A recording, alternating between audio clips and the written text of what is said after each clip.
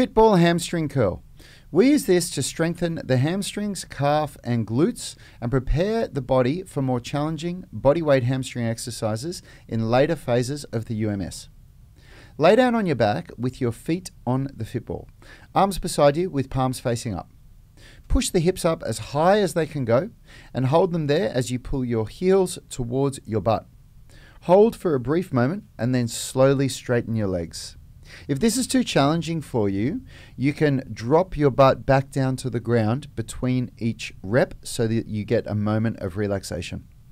The cues to think of when performing the exercise are: keep the hips up, keep the core engaged, be intentional with end ranges. The end ranges of this movement are when your legs are completely straight and also when your feet are pulled right into your butt, not being able to pull them any closer with maximal contraction in the muscles.